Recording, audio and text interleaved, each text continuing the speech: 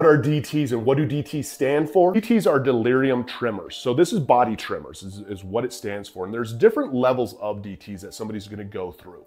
That can be anywhere from just slightly shaking to you are so thrown off that you're going into seizures to you're dying. DTs are a deadly detox. And that's not what DTs stand for, but they are very deadly. And the drugs that are going to give you DTs are typically going to be benzos and alcohol. Those are the deadliest withdrawals that there are. It's anywhere from 15 to 30% of whoever withdraws from these is going to die.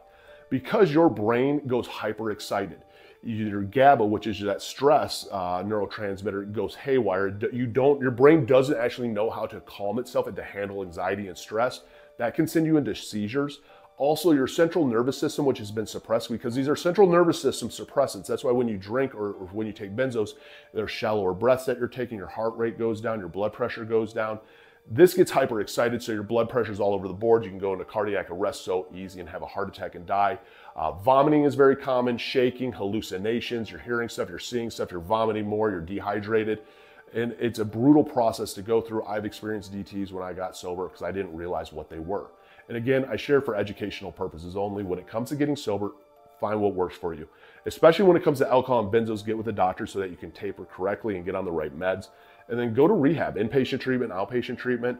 Download Sunflower Sober. It's tagged down below. Link is in the bio. Find a therapist, a doctor, a psychiatrist. Get on the right meds. Go to an AA meeting, an NA meeting, an Al-Anon meeting. Go to all the meetings and then some. Find what works for you and don't give up, because it does get better and you're worth it.